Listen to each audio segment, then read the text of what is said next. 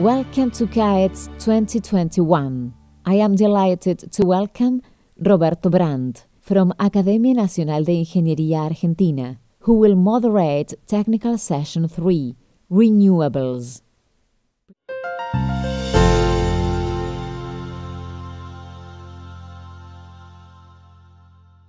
Welcome to Technical Session 3 on Renewable Energies. My name is Roberto Brandt, and I am a member of the Energy Institute of the National Academy of Engineering of Argentina. In the context of the decarbonization agenda, renewable energies undoubtedly play a pivotal role. However, as underlined by several speakers in our opening plenary, the policies and plans for an accelerated contribution of renewables to significant greenhouse gas emission reductions require structural changes in the existing economic systems and many value chains.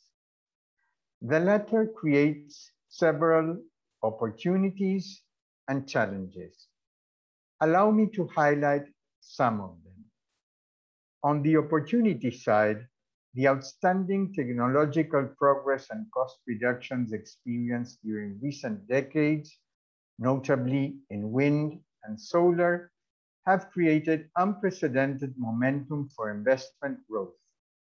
In addition, the International Climate Change Mitigation Agenda, as well as the 2050 net zero emission plans and commitments put forward by a large number of countries and thousands of corporations, has enhanced public and private efforts in the fields of research, development, demonstration, and deployment. On the challenge side, it should be noted that, as Bill Gates usually stresses, technology breakthroughs and scaling could take more time than expected. With regard to policies, there is a risk that unidimensional approaches that don't reflect the diversity of regional or national energy sourcing and transition options, or the prioritization of mandatory public regulations over market mechanisms that could help mobilize private investment in sustainable energy in the long term, could increase the cost of energy in the short and medium term. In this line, many policymakers support a green premium in the form of an extra cost that should be paid to ensure the convergence to carbon neutral scenarios. The outcome will ultimately depend on societal decisions expressed through votes and energy consumption. This session aims at providing an up-to-date view of the current and future developments of the main renewable energy technologies, while also covering the supply requirements and prospects of certain minerals that will play a key role to support an accelerated transition towards cleaner energy systems. For this purpose, we will hear from 6 distinguished speakers. Their bios are available on the CAETS 2021 website, so I will introduce them only briefly. Our first speaker will be Ulrich Wagner, an energy economics professor at the Technical University of Munich and a member of Acatech, the National Academy of Science and Engineering of Germany. He will describe the contribution of complex energy systems modeling to technology and investment decision-making and to CO2 emissions management. He will be followed by Atsuo Yamada, professor of the Department of Chemical Systems Engineering at the University of Tokyo, Japan, who will cover energy conversion and storage batteries. The third speaker will be Masakazu Sugiyama, professor of the Research Center for Advanced Science and Technology of the University of Tokyo, who will focus on hydrogen. The next presenter will be Eloy Alvarez Pelegry, Secretary General of RAI, the Royal Academy of Engineering of Spain, who will share the European and Spanish development plans for hydrogen and biofuels. The fifth speaker will be our Argentine colleague, Martín Pérez de Solay, CEO of the Australian mining conglomerate Orocobre, recently merged with Galaxy Resources. He will discuss the supply status and prospects of raw materials that are key for the development of renewables. The last speaker will be Oscar Ferreño, Institutional Relations and Regulatory Affairs Director of Ventus and member of ANIU, the National Academy of Engineering of Uruguay, who will address variability management in wind and solar power generation. I would like to encourage the audience to submit written questions to the panel through the Zoom chat during this meeting, and we will address them after the presentations. Please note that at the end of the session, Hamed Beheshti from the German company Borean Light and Sebastián García Marra from the Argentine firm Les Industries will share brief presentations on their businesses that have been selected by the World Energy Council as finalists for the Startup Energy Transition Awards. Ladies and gentlemen, I hope you will enjoy this high-quality immersion in the opportunities and challenges of renewable energies.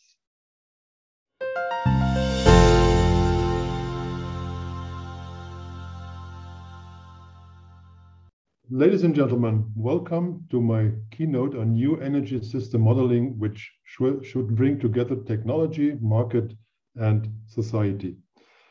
So my first question is, why energy system modeling? Then I'll have a short remark on the methods of energy system modeling.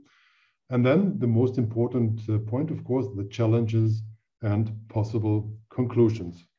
So first point, why energy system modeling?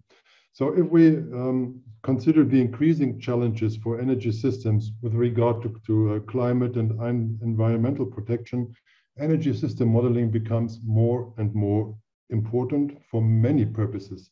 So this starts, for instance, when looking at detailed energy management concepts in a company, or energy concepts in community, in local cities, or energy scenarios at a national or even at a global area.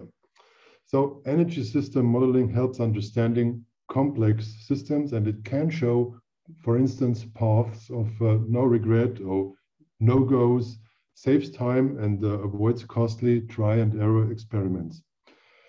So at the very beginning of energy system modeling, we have to have a good picture of the state of the art of the energy system.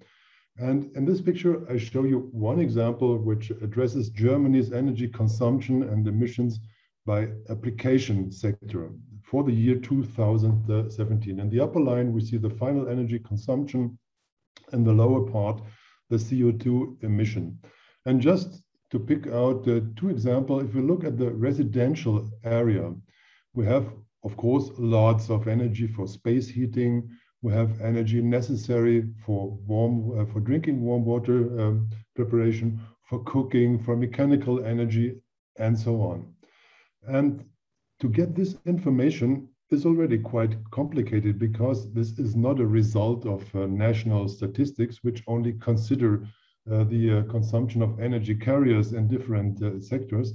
But at the beginning of the energy chain, of the process chain, we have the user which needs energy for something. And we do not have quite a solid picture of the energy needed or the purposes for the energy needed. So this is the first step at the beginning of the energy chain, understanding the principle of the energy system. Second example is the industry, where the picture is even more heterogeneous. depends very much on the national situation, what kind of industry is typical for the country, so heavy industry or services and so on. And in the case of Germany, we see, for instance, lots of energy used for process heat from low temperature up to higher temperature, more than 500 degrees centigrade.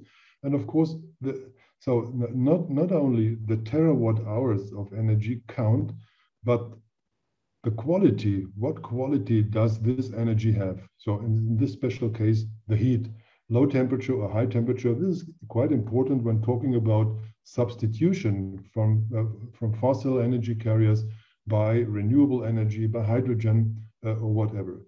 So this sounds perhaps trivial at the first sight, but it is not. It is quite hard work to find out this principle. So the second step then is translating the final energy consumption into CO2 emissions, because CO2 emissions are normally the aspects where the political goals addresses to, not so much energy, but CO2 emissions is the most important aspect. And this, again, a picture for Germany, which shows us the emission of CO2 during 1 year, in this case, the year 2016, and now split up between the different forms of application. So lighting, ICT, air conditioning, mechanical energy, process cooling, process heat, space heating, hot water, and this broken up to the 4 consumption sectors: transport, private household, industry, and commerce and services. And this picture, I think, is very enlightening because it shows us at the first sight where the most important bars, pillars are here in these pictures. So we see that mechanical energy in transport is the dominating sector. We have space heating in private households. We have process heat in industry. We would have expected that, of course. And mechanical energy for industrial purposes. So these are the most important consumers of final energy. And if we look at the rest, we see lots of facts and figures which do not play such a big role. And well, what we learn from this picture is where we should address or focus first. So these are the big hubs. And by the way, divided into the direct CO2 emissions, which is the lower part of the bars, and the indirect CO2 emissions, which comes from upstream, so from power plants, from refineries, and especially for district heating plants and so on. And this is also part, of course, of the CO2 emissions related to a special application in a special sector. So having said this, a few comments to methods of energy system modeling. We have many variants. So bottom-up principles or top-down principles depends on the question we have to the energy modeling. So the corresponding resolution in time and space plays a big role. So the granularity, whether we model the energy system in periods of 1 year, or if we look at the electricity system, it's nowadays more important to have very short time periods, even going down to 1 second of time resolution, because the CO2 emission depends very much not only on the energy carrier, but in case of electricity, also on the time when you use the electricity, whether there is a lot of PV in the system, or is it lignite power plants which dominate the generation of electricity. So we have deterministic and heuristic concepts, linear programming, Monte Carlo, and if we look at market models, agent modeling plays a more and more important role. And one of the main goals of the calculation of energy scenario is well, to show possible path in order to fulfill governmental goals for CO2 reduction and show sensitivity of different parameters. Does it play a role, or which role does it play to increase the efficiency of building, or to switch from combustion engine to electric mobility, for instance? So the most challenging point, of course, is after having understood the status quo of the energy system, to have scenarios for the future. And relating to this, also one example only, also addressing the German situation. Sorry for lots of information inside, but I will not go into detail. Just show you what is necessary for understanding the scenario technology. This picture shows us the development of the electricity consumption and generation in Germany for the years 2020, 30, 40, and 50. In the upper part, we see the generation, where the electricity comes from. So today, 361 terawatt hours still come from fossils and 258 from renewables. And renewables will steadily increase, fossil will go down. This is the one side. But as I mentioned in the beginning, of course, the trigger for this generation is the consumption. So this is the consumption of electricity, which in the case of Germany will increase due to more heat pumps, due to more electric vehicles, for instance. And of course, we can go into details of any parts of these bars. Who is the consumer? How will the consumption of energy change over time in traffic, in households, and so on? So this is still having a look at the energy system, and as the title of my keynote also addresses, it's much more important and decisive in the future to couple energy system modeling with market principles, with societal and political aspects. And of course, we are engineers. We can understand the technical system quite good and simulate and model it. Meanwhile, we are also able to simulate the market, different market mechanisms, for instance. It's more complicated to simulate or make a prognosis on the user behavior. We are still learning by statistical and societal measures to better understand the user behavior. And the most difficult thing is simulating political decisions. We are still not able to simulate this, and I'm afraid that we never will. So we have to make assumptions on what could happen on a political scale. Yes, to draw some conclusions from this. At the start, we have the need of realistic technical models of today's energy system. So this is indispensable, and the quality of our scenarios and of our prognosis depends completely on the realism of our models. And then we have to be very creative and find new options of technologies, how to integrate renewables, find out new business cases, new market mechanisms, blockchain, for instance. And these new aspects have to be implemented in our modeling. So then come the societal and political aspects, as I mentioned, which are increasingly important. And this makes it necessary to cooperate much more than in the past with our colleagues from the corresponding faculties from societal and political side. Very, very creative, very interesting experience, by the way, bringing those faculties together, because the mechanisms and methods we work with are quite different, but it's necessary to find creative ways for this cooperation. In the end, modeling helps designing complex energy system and saves a lot of time, can save a lot of money if we look at some political decisions, also in Germany, where, for instance, the subsidies for the renewable were declined without having a clear picture of the possible consequences. And we could have predicted many things without trying them out in a try and error principle.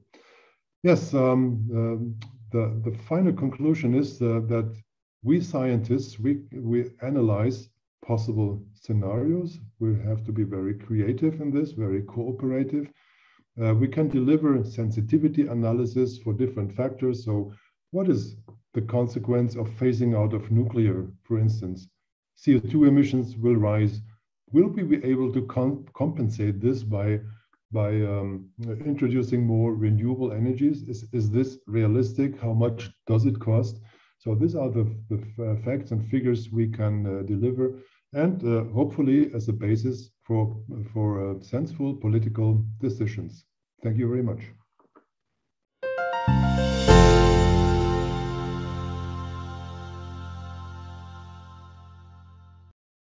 All right, I've talked on the impact of energy storage to the future society. My name is Atsuo Yamada from the University of Tokyo. All right, let me briefly introduce myself. I started my career at the Sony Research Center for 13 years and moved to the Tokyo Tech, and now in the University of Tokyo. During that period, I was staying in the University of Texas with John Goodenough, who won the Nobel Prize 2 years ago.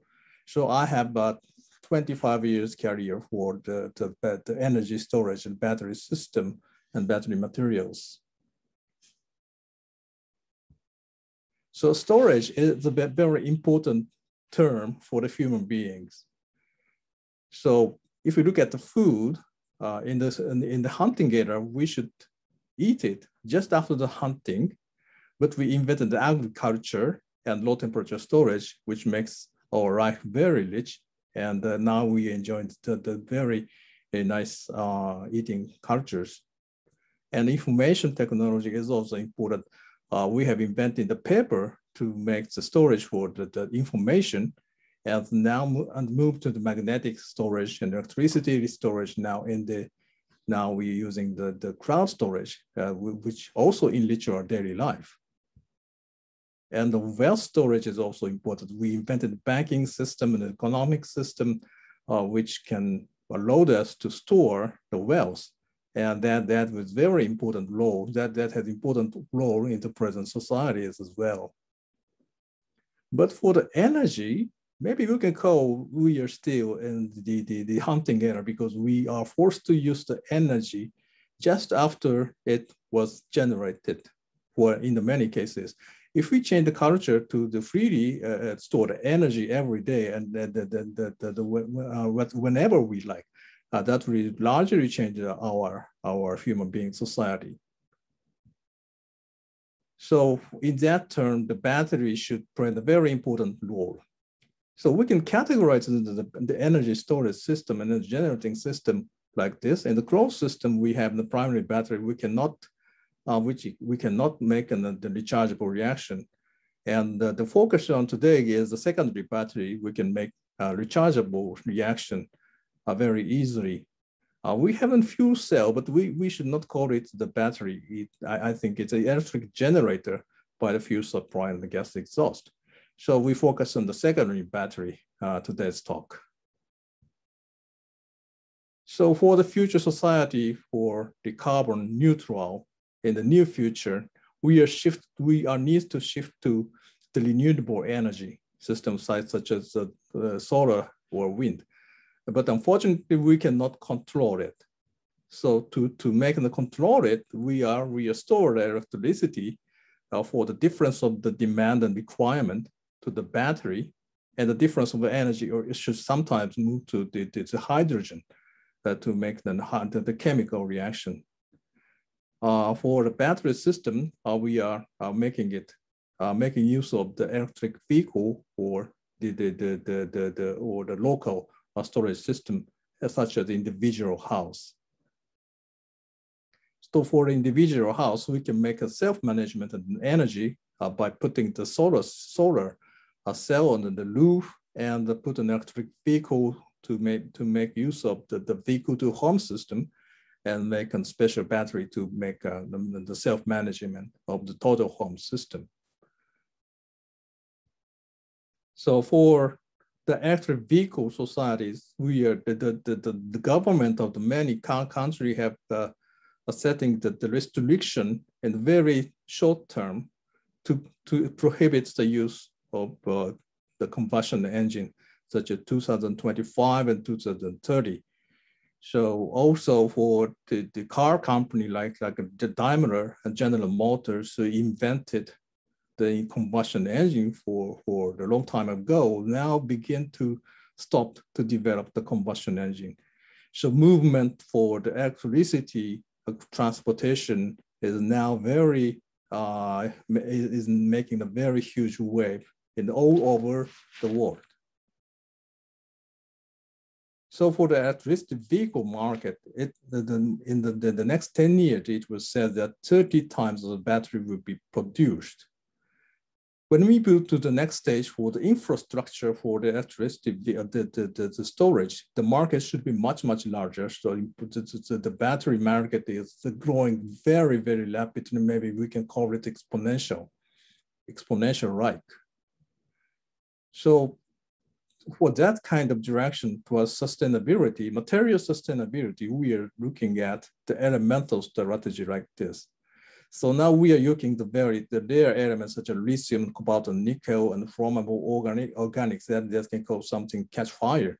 So we should shift to more abundant elements such as sodium and iron, manganese, titanium, and instead of the organics, we should use maybe for example, water, H2O. So such kind of research direction is very important. And actually I am involved in this kind of project in Japan.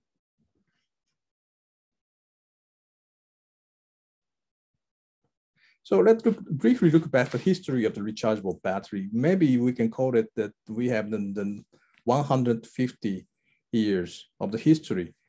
But for the long time, only the two kinds of rechargeable battery exist at room temperature operation, such as lead acid battery and nickel cadmium batteries.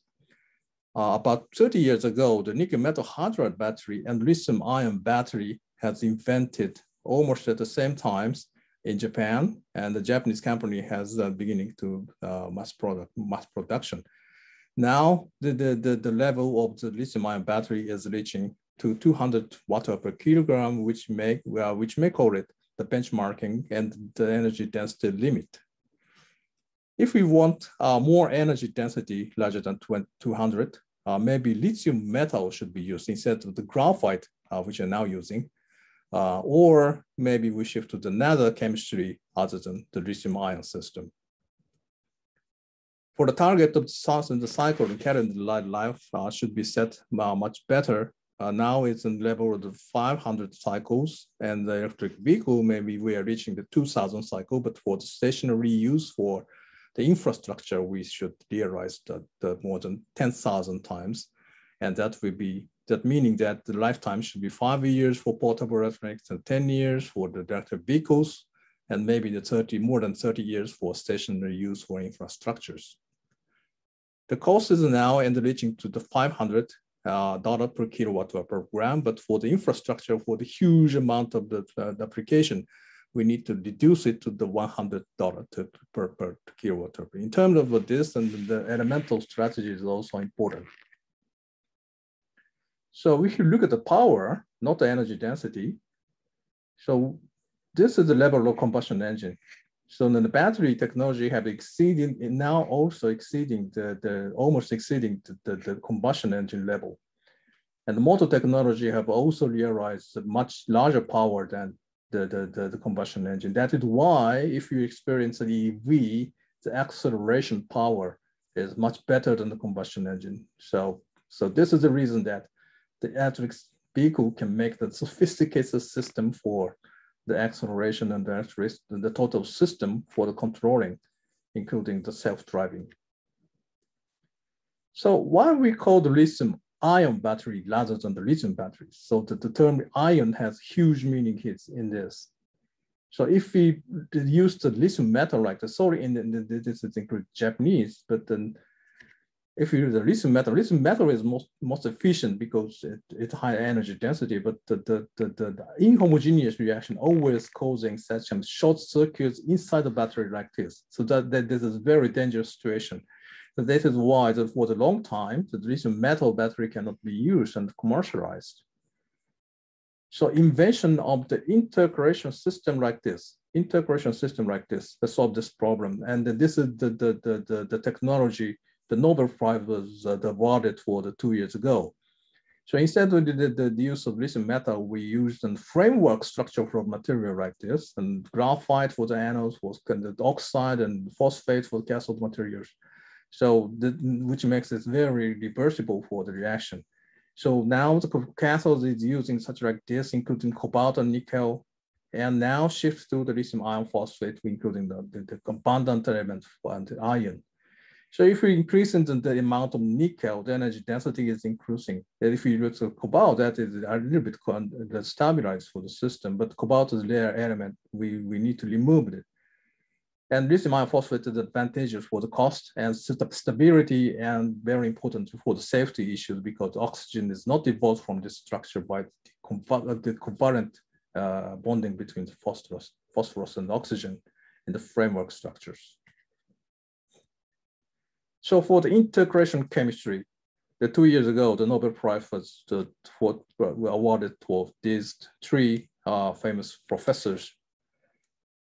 So I'm very happy that I worked with John Goodman, one of the Nobel Prize winner 2 years ago in 1997. That's maybe more than 25 years ago, but it was a very good memory for me. So another important issue we should consider about for the battery system is the safety. So the high energy density means that if that is released in a very short time, it's a very hard, it causes very serious reaction for the combustion because the present battery, including the flammable organic electrolyte inside the battery. So we can see this is very often in the newspaper for explosion or not PC or EV, and we should avoid this kind of thing. And there's very serious problem for the safety issues. So now in the battery development is meeting the dilemma between the safety and energy density and size of the battery. If we increasing the energy density and size of the battery for the larger scale, the safety issue should be much more serious.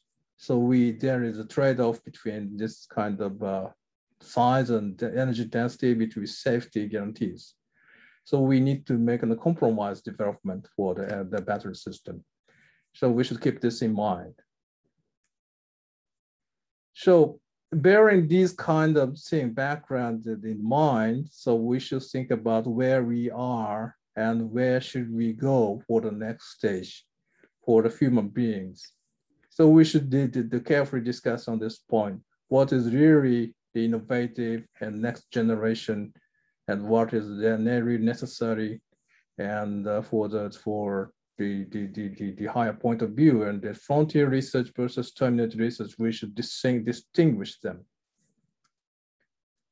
So let us overview the present battery technologies. Of course, the lithium-ion battery is the prestigious one, the most advanced one, and we can set it at benchmarking. So if we want a high power and very long time, we can go to the capacitor system, but the energy density is very low. So for the higher energy density, we should move to another chemistry, including the use of the metal and another chemistry and anion transport, using sulfur decomposition, reversible decomposition, or use a magnesium 2+ aluminum 3+ battery. But they're still in the very primitive stage. I did not see any promising system and device performance so far. So the most promising is the direction, of course, of the derivative of lithium-ion batteries using the exchanging the electrolyte and the replacement of lithium to sodium, much more abundant sodium, and replacement of the electrolytes is a much more abundant aqueous system and water system. These are the most promising and short-term research we should explore in the short term. And another direction is made in solidification. They using the solid electrolytes, that's a polymer and then inorganics. So this is the stacking level energy density can be higher, but this is still in the very early stage of development. And I didn't see any promising result in device and system level yet. So in the Japanese strategy is the elemental strategy that I am actually involved in this project. And we're looking at the short term. And for the long-term research, there is another project in Japanese Rising 3 and Outer Spring, and then spending much more money. And the solidification and the target is the usual, mainly for the electric vehicle. And the Japanese market has put huge money for this direction as well. Okay, but for the short term, maybe, as I said, the derivatives such as the lithium-ion system derivative should be then promising for at least for the next couple of decades, I think. So it's a good idea to leverage the Tesla's heuristic strategy. They're making a strategy depending on the application, changing the cathode material, lithium-ion phosphate, and the nickel and manganese layered, and the nickel-rich layered materials. So for the stationary use and low-cost electric vehicles, they are trying to use in lithium-ion phosphate. The market of lithium-ion phosphate should be expanding for the next decades for sure. And for the middle range EV, for the power wall for the house, they are using the nickel less materials.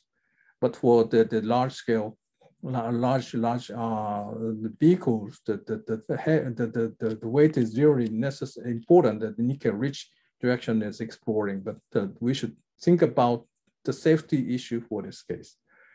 For the coming market, lithium-ion phosphate should be dominating, I think, because of the huge market for the small vehicles, for low-cost vehicles here. So we should carefully looking at the direction for this important materials for the coming decades. Then the cell size is larger and the system is simplified like this. The hierarchy of the system is reducing. So this kind of realistic direction is going on in the world, and we should carefully look at this direction for the next coming decades. So let's end up my talk by we should look at this derivatives for the coming year. For the long time, we should look at much more exotic system. All right, thank you very much for your attention.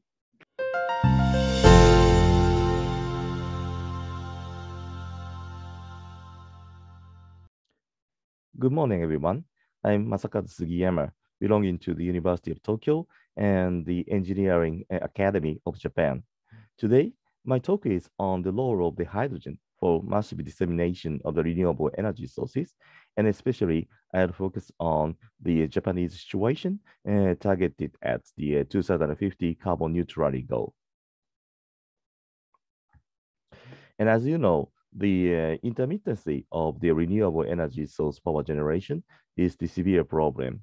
So as is written here, the demand of the electricity changes with time, and we need to have the power generation so that the demand and generation matches every timing.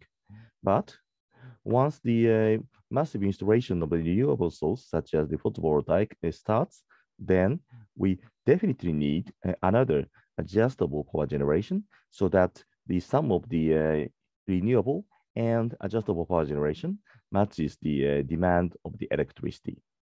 But that actually imposes us the quite a severe control, such as the reduction of the bottom line of the adjustable power generation, and also the quick rise of the power generation with time. So in the situation of Japan, now the penetration of the renewable is quite good, so that the total amount of the cumulative installation of all the renewables is almost approaching the half of the maximum power generation in Japan. So that actually makes the quite a difficulty of the grid management, as I have told you. And one example is here. In the southern part of the Japan, the Kyushu Island, the power generation is here, combining the photovoltaic and the fossil thermal generation and the nuclear there.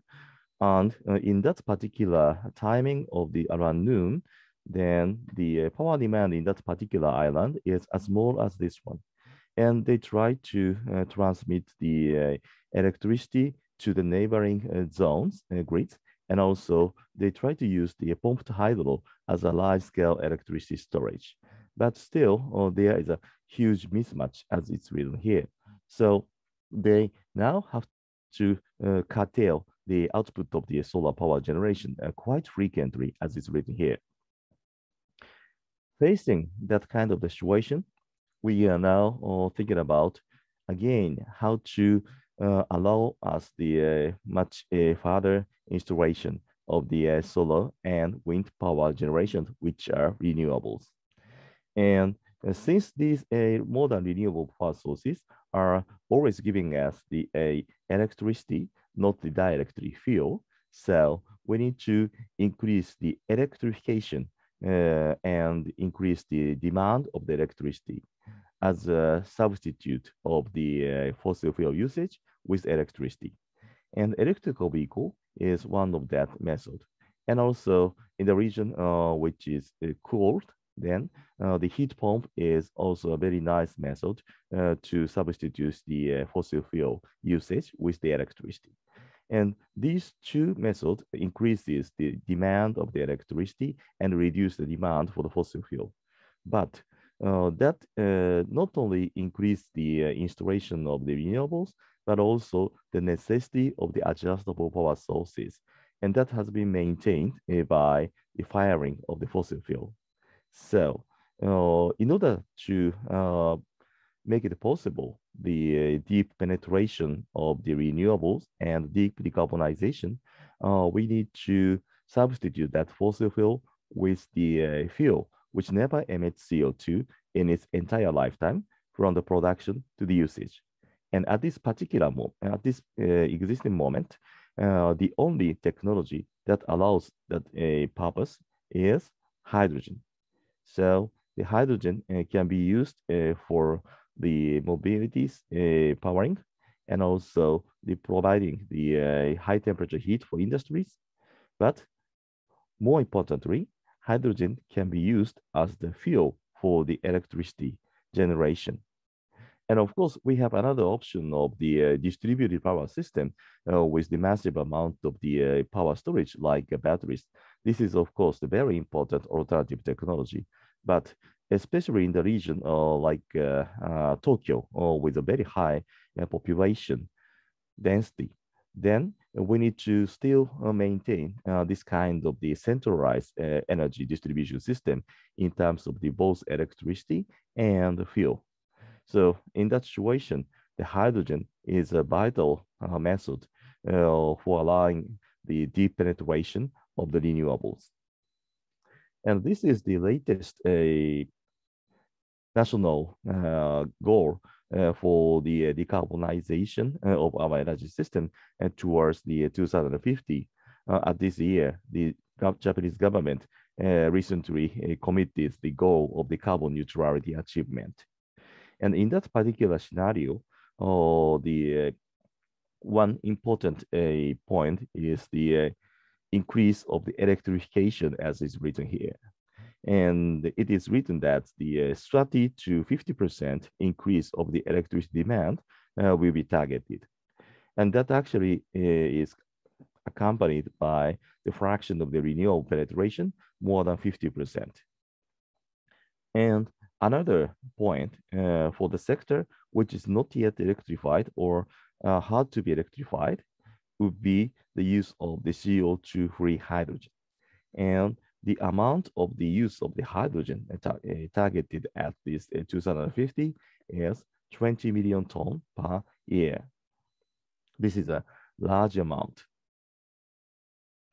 And talking about that, a penetration of the renewable electricity, actually, in Japan is suffering from the shortage of the land area. So, according to this estimation of the possibility of the renewable installation in Japan, even we follow the maximum expectation in 2050, the installation of the modern renewables like photovoltaic and wind are not satisfactory. And in that old estimation, the possibility of the offshore wind power generation has been dismissed. So we can still append the 30 to 40 gigawatt solar wind power generation, to this wind sector. But still, the total expected power generation is something like 700 terawatt hour. And that amount is just hitting the lower limit of that expected power generation by renewables, which allows for the carbon neutrality target at 2050. So the message here is that, at least for the case of Japan, the penetration of the renewable electricity sources are quite difficult, so that we can cover the entire amount of the electricity, renewable electricity expected, which realizes the carbon neutrality target. And this is one typical case. So in order for the residential installation of a photovoltaic to achieve this number, then we need to install the photovoltaic, not only the normal rooftop, but the rooftop facing to the north, and also almost all the walls and windows.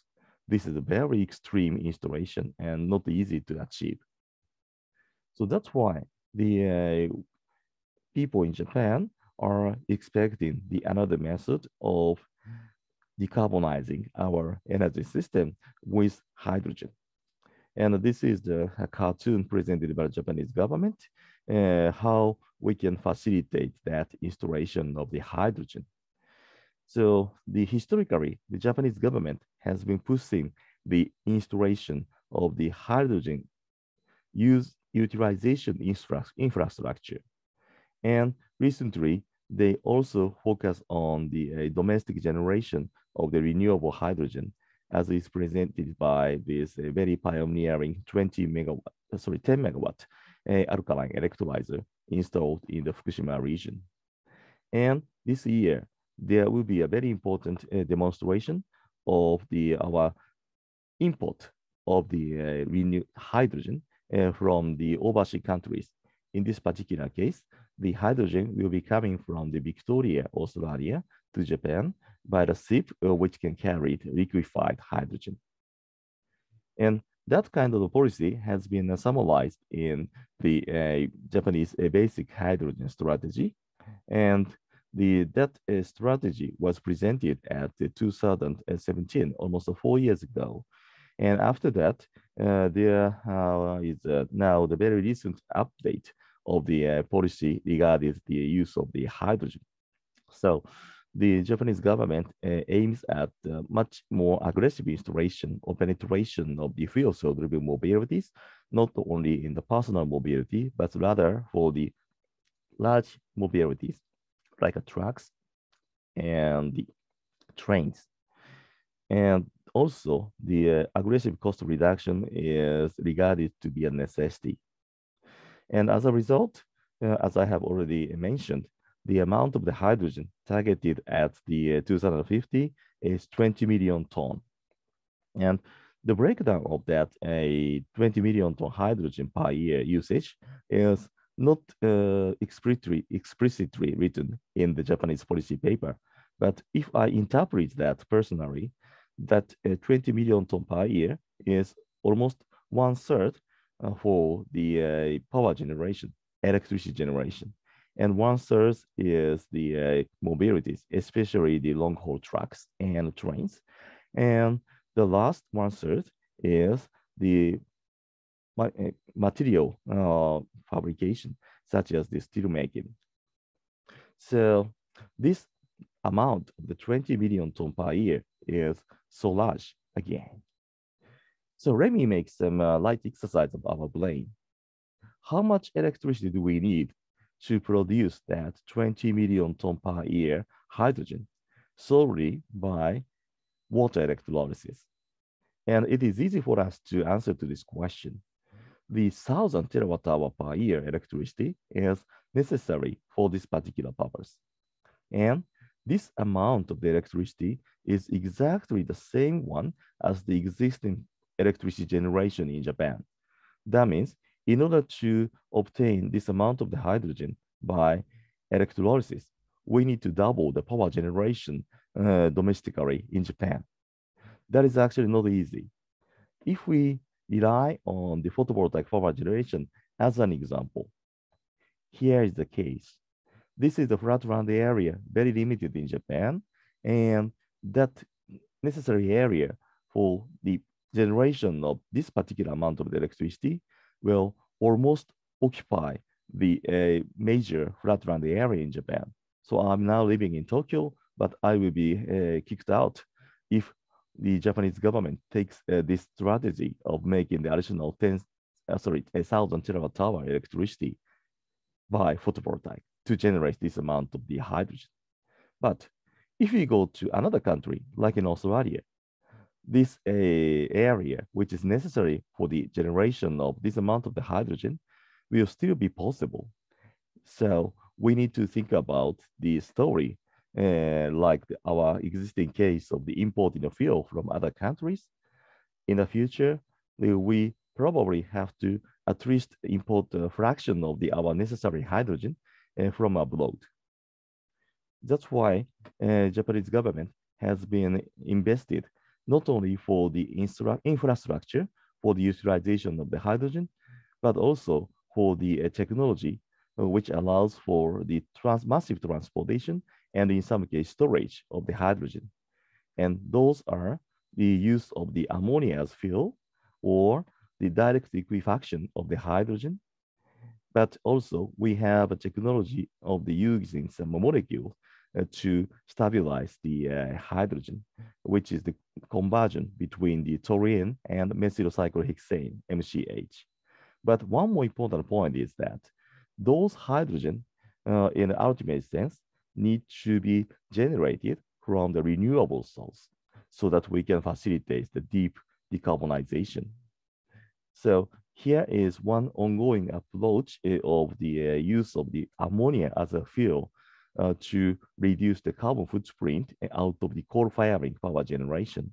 And the only important point here is that in order to make this a 20% mixed combustion of the ammonia with the coal existing in the existing power plant, we will exceed the existing worldwide trading of the ammonia so that we can secure the new hydrogen source. And this is the last slide. That new hydrogen source needs to be CO2 free. And the point is that how much capacity can we generate that CO2 free hydrogen out of the renewable sources? Probably this will be easy because we have a very abundant land area in the entire world. But people also think about the use of the low-cost CO2 free hydrogen. This is what is called the blue hydrogen. But the capacity of that generation of the blue hydrogen to cover the entire hydrogen demand in the world, this will be the question. So in order to allow for the deep decarbonization of our energy system in the entire world, we probably need to cultivate the possibility of the green hydrogen generation in the accelerated manner. So this is the end of my talk. Thank you for your attention.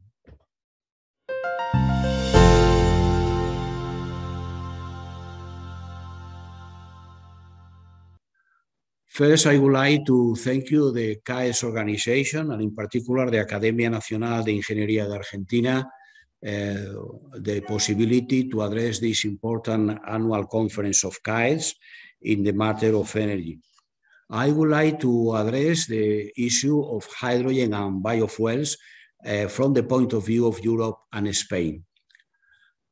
In the first block, I will refer to hydrogen, the second one to biofuels, and then I will finish with some final remarks.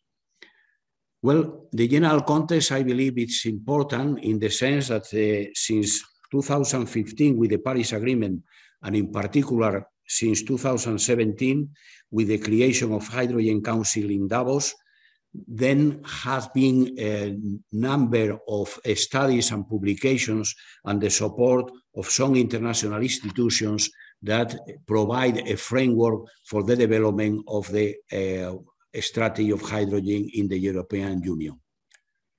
In terms of hydrogen itself, the strategy of the European Union is clearly established in a document of the communication of the Commission of the year 2020, so very recently. The priority is to produce and develop renewable hydrogen. The intention is to develop at the same time a hydrogen ecosystem that is likely to develop in a gradual way. And the European Commission recognized that the clean hydrogen is not competitive and requires huge investments. The European Commission distinguished 3 periods, 2020-2024, from that year to 2030, and 20 years from 2030 to 2050. There are quantitative objectives, at least in the first period, 6,000 megawatts of renewable hydrogen electrolyzers. The idea is to develop installations next to existing demand centers, particularly refineries and steel plants, and develop hydrogen refueling stations. For the second period, hydrogen needs to be an intrinsic part of the integration energy system. The idea is to develop at least 40 gigawatts of renewable energy, producing 10 billion tons of hydrogen, and that because of these economies of scale and increasing quantities produced, the idea is that gradually renewable energy becomes cost competitive. However, dedicated demand side policies will be needed. For the period 2025-2030, it is assumed also that the hydrogen will become abundant and cheap, that will be used also for seasonal storage, and will be needed a European Union-wide logistic infrastructure. The advantage of this hydrogen should be that the existing gas grid could be partially utilized or repurposed. For the last period, the idea is that the hydrogen, renewable hydrogen, should reach maturity, should be deployed at large scale, and should be very useful to reach all hard to decarbonize sectors. As mentioned, the huge investments are necessary. In the document of the European Commission, it is estimated a level of 42 billion euros investment in electrolyzers, besides the investments needed in wind and solar energy, and the infrastructure needed for transport that is estimated for the period in 65 billion of investments. The European Commission relies very much on the European Clean Hydrogen Alliance for the investment, and consider also that the European strategy, European investment shall also be key as an instrument with the support, for instance, of the European Investment Bank. Therefore, the strategy of the European Union relies on boosting demand, designing and enabling supporting framework, and promoting research and innovation. The Spanish roadmap for renewable energy follows the strategy of the European Union, as is quite obvious. And our plans are established basically in detail in the Plan Nacional de Integrado de Energía y Clima, in the National Plan on Energy and Climate for the period 2021-2030, and also with Energy Transition Law and Climate Change Law that has been recently approved by the Spanish Parliament. As it is clear, the Spanish strategy is in the framework of the European strategy and putting some specific objectives to Spain. In particular, it is expected that 4,000 megawatts, 4 gigawatts of electrolyzers should be developed for in this decade till 2030. That 25% of the total consumption of hydrogen in the industry should be supplied by renewable hydrogen. That also 150 buses of fuel cell electric vehicles should be in place, and roughly between 5,000 and 7,500 vehicles of fuel cell electric vehicles provided of fuel by hydrogen. Development of refueling stations is also contemplated with some objectives in a range of 100-150, and it is estimated that should be needed for that development 9,000 million of investments of part are expected that could come from the funds of the European Union from the resilience transformation of the economy. It is important to mention that the competitiveness is recognized not only by the European Union, but also by other elements as the international other institutions and studies. This is a graph that provides a clear picture of the differences in prices between hydrogen produced by natural gas or coal and renewable hydrogen, that is roughly in the half, actually in the half of the estimated cost of renewable hydrogen. And also it is important to mention the sensitivity of renewable hydrogen costs to the price of the electricity, as this graph clearly shows. In the horizontal band, it is the band of the prices for fossil fuels production of hydrogen, and the slopes tries to show the electrolysis costs coming from different capacity factors. This graph is also useful as mentioned the sensitivity of capacity production of number of hours of production of electrolyzers to the competitiveness of hydrogen. Really, now I would like to pass to the second block of the presentation that refers to biofuels. Biofuels really are understood by the recent renewable energy directives that colloquially it is referred as RED II, because it's a revision of the renewable energy directives of 2009. In which it is stated not only the objective of the gross final energy consumption, but also the objective of the penetration of biofuels in transport, with the number of 14 in the year 2030. The idea is that part of these biofuels should be advanced biofuels, and at least 3.5% in the year 2030. And coming from the level of 0.2% in 2020. I would like to stress that the directive details sustainability criteria for the production of biofuels, not only stressing the penetration of advanced biofuels, but also putting some conditions and limits and criteria for the production of biofuels in the sense that trying not to compete with the production of food by agriculture. In Spain, to a certain extent, it is the same that hydrogen. The strategy, it is clear in the framework of the European Union. The objective of 2020 that was previously, some years ago, the level of 10% is now 8.5%. With a growth from the level of 21 and 22 of arriving to 10%. Again, the advanced biofuels with a limit of 7% to produce biofuels from agricultural products, and considerations, as mentioned, of the indirect land use change.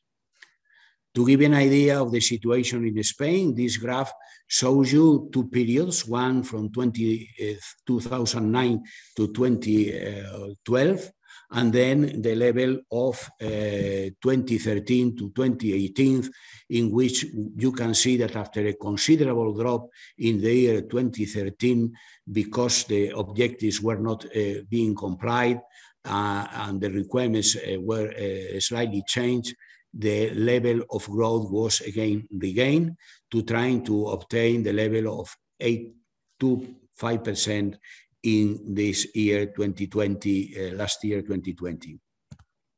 In Spain, we have a local production or domestic production. We have nearly 20 biodiesel plants with a capacity of roughly 3 million tons per year. And with actually it is at half of level of capacity with 1.4 million tons per year. There are 4 bioethanol plants with a capacity below the 500,000 tons per year and a production that is more close to the full capacity of the facilities. And I would like to finish mentioning the matter of biogas, because the European Union stressed the production of biogas from different uses and also for transport. It is also stressed in the Spanish roadmap. In fact, in the month of July, this last July, really even I think was in the month of nearly August, the Spanish government published a pathway to biogas in Spain that is, of course, contemplated in this National Integrated Plan for Energy and Climate. And in the government, as I mentioned, has recently published this roadmap for biogas. It is in relation to biogas for transport, no binding objectives, although there is the indicative objective of 1% of biomethane in the year 2030 to be injected into the grid. And the roadmap includes measures and proposals for regulation, objectives, incentives for development of affected zones for energy and promotion. It is important to say that really most of the biogas facilities that are producing biogas are really producing nearly 2.7 terabytes of energy, but most of it is going to generating electricity and a small part for heat. There is only one facility in Spain that injects biomethane to the grid, and as it is well known, really, in order to be used biomethane in transport, the biogas should be depurated and conditioned and also transferred to biomethane to be compatible with the facilities in the gas vehicles and also with the grid weather distribution on transport, although biogas is expected to be injected into the distribution grids or in facilities close to the point of production.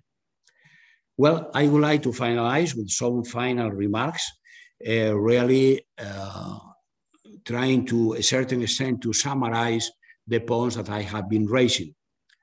My first point, my first remark is that there is a favorable context for the development of renewable hydrogen, not only in the international context, as I tried to mention at the very beginning, but also in the European Union and, of course, in Spain. European Union supports really the strategy for renewable hydrogen, and it is aware of the high cost and the huge investments that are necessary for its development. It is also worthwhile mentioning that renewable hydrogen strategy is a long-term strategy, so implies many years of development. The Spanish strategy, to a certain extent and mostly, mirrors the strategy of the European Union and, of course, puts objectives consistent with our size of our energy system, of our economy. The European funds for resilience and transformation are expected to be a stimulus and are expected to develop specific projects of electrolysis of hydrogen logistics in Spain. But it is worthwhile recognize that it's unknown how development shall take place, particularly in such a long period of strategy. And referring finally to biofuels, have quantitative objectives for penetration in transport that are in the level of 14%, 10% in the medium term till 2030.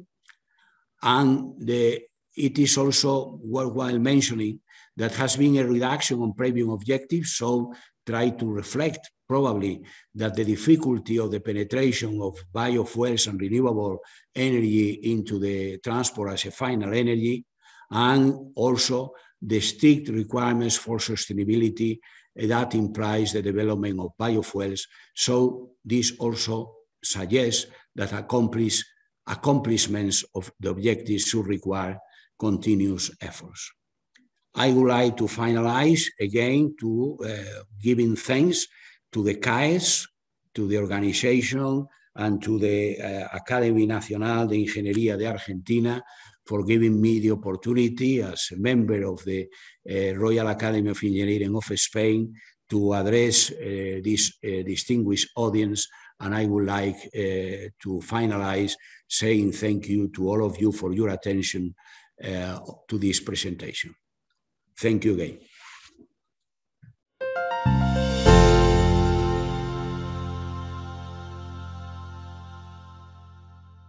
Energy transition. Energy transition is a process of shifting the world's energy system from one based on fossil fuels to one based on clean energy. Electrification allows for the use of carbon-free electricity in place of fossil fuels, also improving the overall efficiency of the system. Electric vehicles, for instance, are more efficient than internal combustion engines. Fossil fuels are widely used because they deliver large quantities of energy per unit of volume and are easy and relatively cheap to handle and transport. They can also be stored for indefinite periods. However, they are not renewable, and the increased emission of greenhouse gases challenges the achievement of climate change targets. McKinsey and Company's preliminary projections estimate peak demand for fossil fuels by 2027. To stay on track for net zero emissions by 2050, in 2030, annual production of electric vehicles needs to be 10 times higher than it was last year, and the number of roadside charging stations 31 times bigger. The installed base of renewable power generation needs to rise threefold. Global mining firms will have to increase the annual production of critical minerals by 500%. What we need for the energy transition, we need to deal with the difficulty of having many renewable sources, which is intermittency of supply combined with its unpredictability. One of the crucial features of the future energy supply systems will be the integration into a stable power supply that can track the demand curve. Sources that are designed to supply electricity continuously will be harnessed to provide base load, while the maximum demand or peak load occurs only brief around 6 p.m. on winter evenings for about 300 hours a year. The rapid increase in demand can be satisfied by a reliable rapid response energy storage system into more easily transportable hydrogen and oxygen, and either use of fuel cells to recombine them, releasing electrical energy, or burning hydrogen as a fuel. When we look at electric vehicles as a key part of the energy transition, what we have seen is that the battery electric vehicles' popularity is outpacing estimations driven by increased global focus on decarbonization, continued technological improvements in driving down battery costs, and increased government stimulus on the sector. Estimation of 40% electric vehicle penetration in 2030 sees lithium-ion battery demand at 2,600 gigawatt-hour in 2030 versus 150 gigawatt-hour today, while energy storage systems should account for additional 130 gigawatt-hour demand by 2030. Further, the average battery size is expected to increase as hybrids lose market share and higher performance model enter in the mix. UBS's base upside and lower and downside scenarios for 2025 see global electric vehicle penetration at 17%, 28%, and 7% respectively, resulting in a global battery demand between 400 and 1,600 gigawatt-hour, at least 3 times higher than the current demand. How will the transition to electric vehicles occur? Governments globally are largely aligned with promoting electric vehicle mass adoption. To date, more than 20 countries have announced a full phase-out of internal combustion engines car sales over the next 10 to 30 years, including emerging economies. Moreover, more than 120 countries that account for around 85% of global road vehicle fleet have announced economy-wide net zero emission pledges. 10 million electrical cars were on the world's roads in 2020, while sales of electric cars were 5% of total sales around the world. The availability of electric models expanded, and new initiatives for critical battery technology were launched.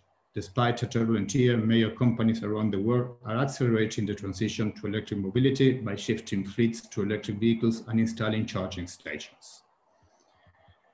Are we entering an era of electric vehicles? China has still more electric vehicles on the road than any other country in the region, but Europeans overtook China as the world's largest buyers of electric vehicles in 2020. The US is the third largest market for electric vehicles, and after recent announcements made by the government regarding climate change, this market is expected to grow significantly. Driven by regulations, national incentives, and new sustainability mandates, 50% of new car sales across the European Union could be electric vehicles by 2030. Individual countries in the region provide cash incentives as well, which range from 2,000 euros in Italy to 9,000 euros in Germany. China's electric vehicle market enjoys several years of near doubling sales thanks to generous subsidies for buyers. But in 2019 and 2020, they were half the level given China's economic recovery and lower incentives.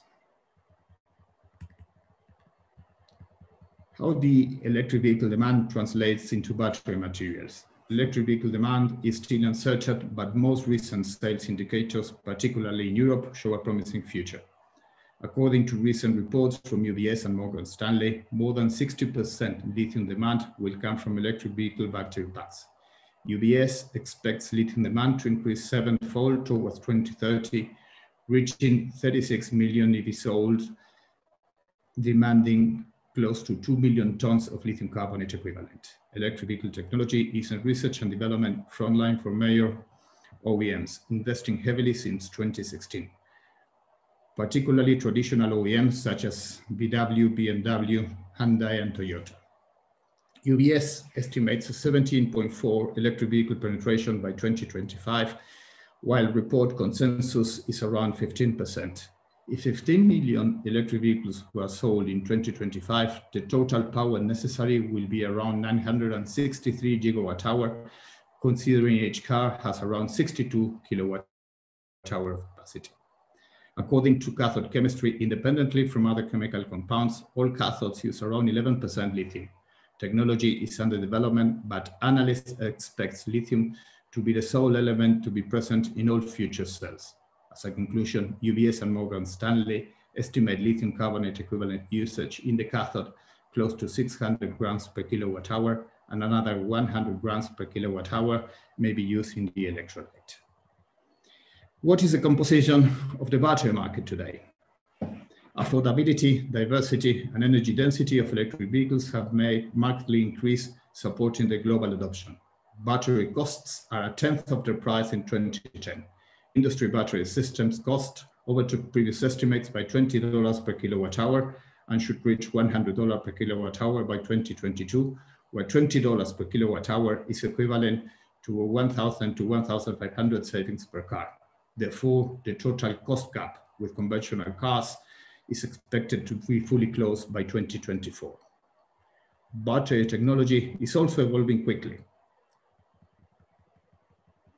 Thanks to intensive worldwide research over the past 10 years, new families of solid electrolytes have been discovered and with very high ionic conductivity, similar to liquid electrolytes, allowing this particular technology barrier to be overcome.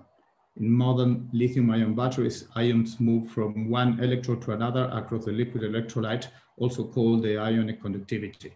In all solid-state battery, the liquid electrolyte is replaced by a solid compound, which nevertheless allows lithium ions to migrate within it. Solid-state battery represent a paradigm shift in terms of technology and could represent the next frontier by improving safety standards, power capacities, and rapid charging with lithium metal anodes, potentially replacing graphite, which has almost a 13 times higher capacity than graphite. BMW, Ford, and Samsung have invested in solid power batteries with the aim to commercialize solid-state lithium-ion batteries by 2025, although solid-state is currently 20 times more expensive than traditional lithium-ion batteries. How do raw materials benefit for this energy transition? Battery metals, including cobalt, manganese, nickel, and phosphorus, among others, are the battery main components. Battery market has evolved exponentially in the last 10 years, and it's expected to continue to increase by 13-fold in the next 10 years, driving step changes in demand for raw materials, especially lithium and graphite, expected to see largest growth in the market size of 8 and 5 times respectively. The rapid rise in raw material demand sees deficit for coming over the next decade.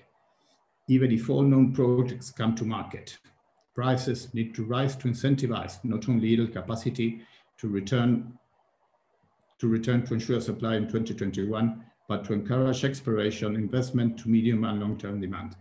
This will be a challenge for certain commodities, particularly for lithium, where deficits are projected, even when assuming that all current operations go to nameplate capacity and all announced projects come online.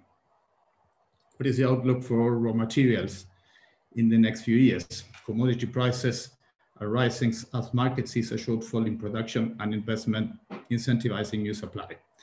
Lithium is a prerequisite for all current and emerging battery technologies. Thus, lithium demand is not at risk from how the cathode technologies evolve. The contracts with cobalt, which battery markets are trying to shift away from. Market analysts projects long-term CIF for lithium carbonate around $11,800 and for lithium hydroxide around $13,500, roughly 50 and 40% price increase from current levels. The future of natural graphite is subject to conjecture between two competing materials, synthetic graphite and silicon. Synthetic graphite appears to be the preferred to natural graphite when comparing performance alone in the battery, but it is significantly more expensive. The introduction of silicon into the anode is continuing to gain traction and will provide incremental performance gains to the batteries. Projections see long-term FOB price for graphite flakes at $1,100 per ton, about 51% increase from current price level. Each electric vehicle carries 95 kilos of copper, which compares to the current 20 kilos of copper per internal combustion engine, representing a 75 kilos of incremental demand of copper. Copper demand from electric vehicles is likely to carry less risk than any other commodity because it is critical in transferring power within the electric vehicle. Copper demand is set to explode, but years of underinvestment threaten to leave supply short. Projections see long-term copper at $3 per pound. Nickel is further exposed to demand from electric vehicles due to many battery technologies. With the nickel in the cathode, the movement towards using more nickel and less cobalt in this. High-performance battery require high-grade nickel-fed stocks as opposed to current grade, leading to a large capital commitment in the order of $2 to $5 billion for a 20 to 40,000 tons per annum capacity plant to increase nickel purity. Projections see FOB for nickel in the long term at around $7 per pound. Question today is if we are entering a commodity supercycle and how would this impact? What we are saying is with energy transition, ESG policy and private investment could be the drivers for the next supercycle, but green bottlenecks threaten the clean energy business. There is a crucial role for the states in easing planning rules and helping companies and investors to deal with the risk. The average mining projects takes about 16 years to get approval. And this has to be improved in order to be able to meet the current demand. What part does the electric vehicle battery supply chain need to address? Currently, supply chains from Europe and North America focus on global mining and Asian refining of cathode materials. There is a huge pressure to build out European and North American supply chains to reduce costs and create jobs. Many governments and commercial banks are directing funding to the sector. Growth of a battery supply chain allows future sourcing to be optimized, reducing shipping and working capital while reducing political risks across the whole value chain. South America has a key role to play in the energy transition. Total resources identified around the globe at 86 million tons as of 2020, a 39% increase from resources identified in 2018, meaning lithium is not a rare element, but its economic viability is challenging. Transition to clean energy keeps driving demand for the lightest metals, lithium. The global lithium market is projected to quintuple over the next 35 years. That bodes well for countries in the lithium triangle, Argentina, Bolivia, and Chile, where 60% of the world identified resources. The South American region abundance is partly due to the vast salt flats, where the metal is extracted from brine pools and evaporated and processed, facilitated by the arid and sunny climate. However, we do not necessarily translate into accessible resources or production capacity, which require technology, investment, and a favorable regulatory framework to harness the power of potential resources in the lithium triangle. Argentina and the region have an enormous potential to play a key role in tomorrow's global energy environment. Argentina ranks second in terms of proven reserve, fourth in lithium production and first among US sources of lithium inputs. Most of the mineral deposits are found in the salars in the northwestern provinces of Jujuy, Salta, and Catamarca. There are two large mines currently in operation in Argentina, Salar de Olaroz in the province of Jujuy and Salar del Hombre Muerto in the Catamarca province. Just to finalize, at Orocobre, we have defined the sustainability factor as our key strategic objective. And in the following slide, you can have a quick look at our performance in terms of carbon emissions and water consumed at operations and the way we're working to further reduce them. Orocobre sets clear safety, environmental, and social objectives and foster a culture of collaboration to drive efficiency, quality, and sustainable development at our operations. Our long-term commitment to sustainability and transparent reporting is evident in the recognition from the Australian Council of Superannuation Investors and the inclusion in the Dow Jones Sustainability Australian Index. Thank you.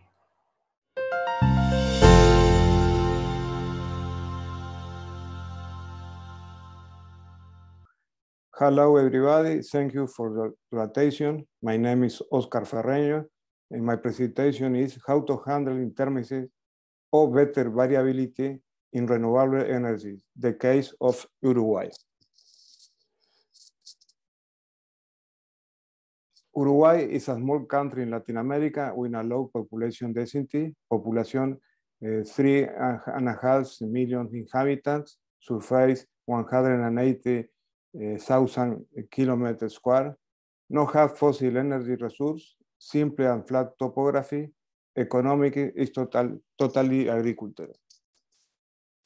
All possible hydroelectric potential fully developed. Annual hydroelectric production is maximal 9,000 gigawatt hour and a median de 7,000 gigawatt hour and a minimal de 3,500 gigawatt hour. Annual electricity demand today is 11,000 gigawatt hour with a growth rate close to 2% and a maximum power demand peak of 2,000 megawatts. Argentina international connection is the 2,000 megawatts. There is a Brazil international connection with 570 megawatts. Argentina has abundant fossil resources. Uruguay fed the domestic electricity demand with the generation of hydroelectric plants, complementing and supporting them with thermal energy imported from Argentina. Uruguay electricity system was very vulnerable to the economic and energy problems of Argentina. Different alternatives for electricity generation began to be analyzed: nuclear power plant, regasification plant, and renewable energy.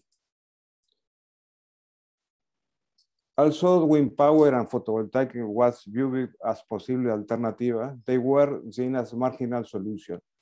It is true that the first decade of this century, no electricity market showed shares of wind or solar energy greater than 10%. They say, let's not pretend that the wrong conventional renewable energy solves the energy problem. but we do want them to collaborate to do so. This route was based on the so-called intermittency of wind and solar photovoltaic.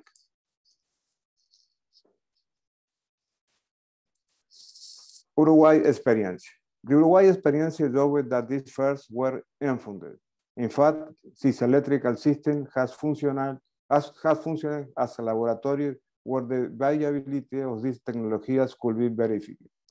Today, wind and photovoltaic have totally displaced fossil thermal generation, leaving this only for a backup that can be considered as emergency. There are several reasons for this behavior. One, solar photovoltaic and wind power are not really intermittent, but are persistent variables.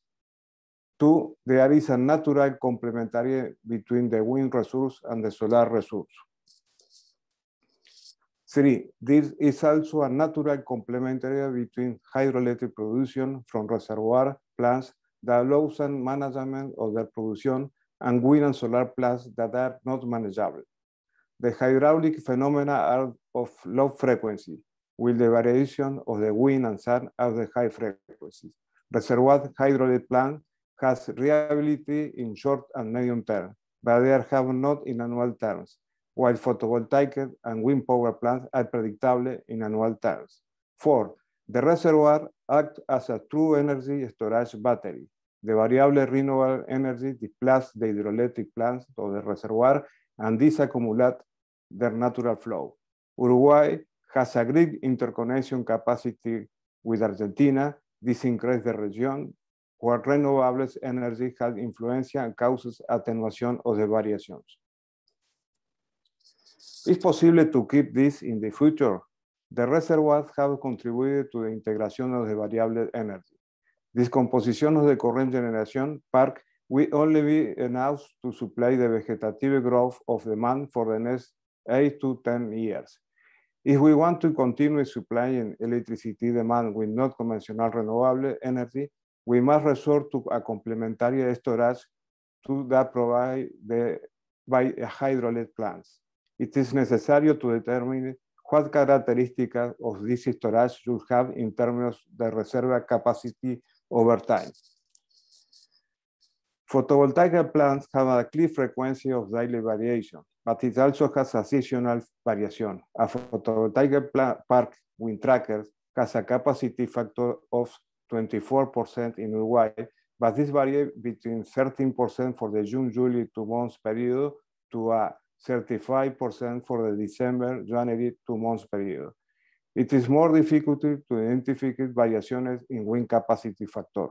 The following graphs show the capacity factor of the best wind farm in Uruguay, totaling 1,190 for 1 day, for 10 days, for 30 days, and for 60 days.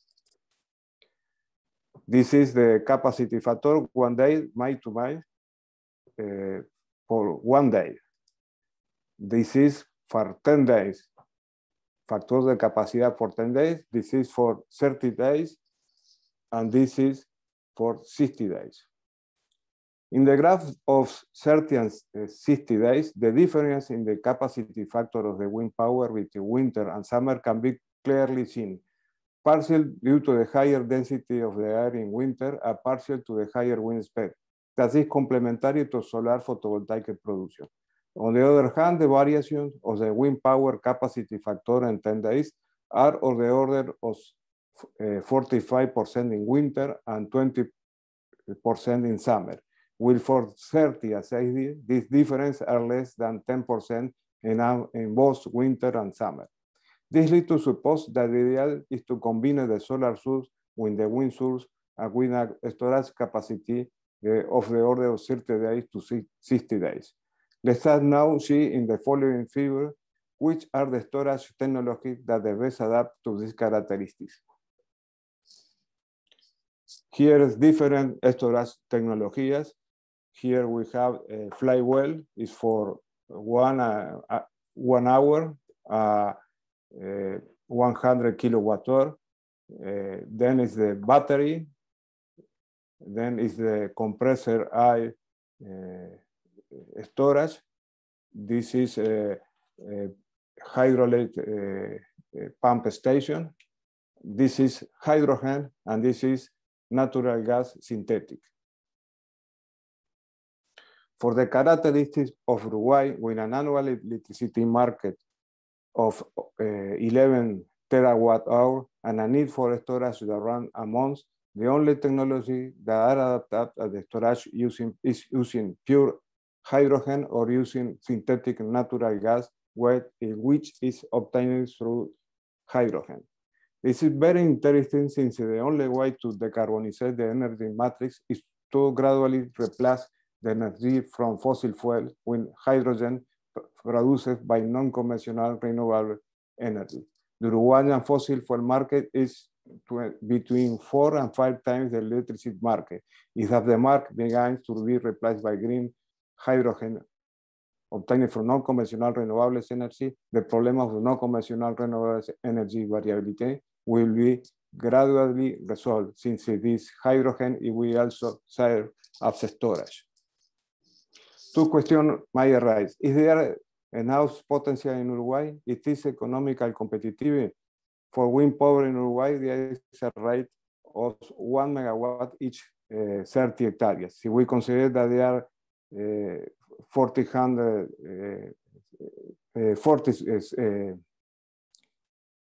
40 million hectares dedicated to agricultural tax, we see that the potential is several times than necessary.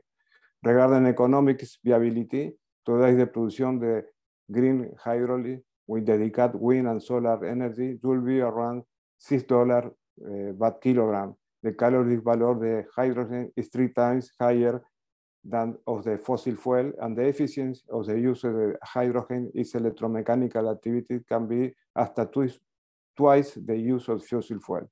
That brings the cost of the green hydrogen close to the cost of fossil. Also, it's not yet competitive. However, the expected technological development will bring it closer at the same point will we have to monetize the environmental impact of continuing to emit greenhouse gases. Thank you very much.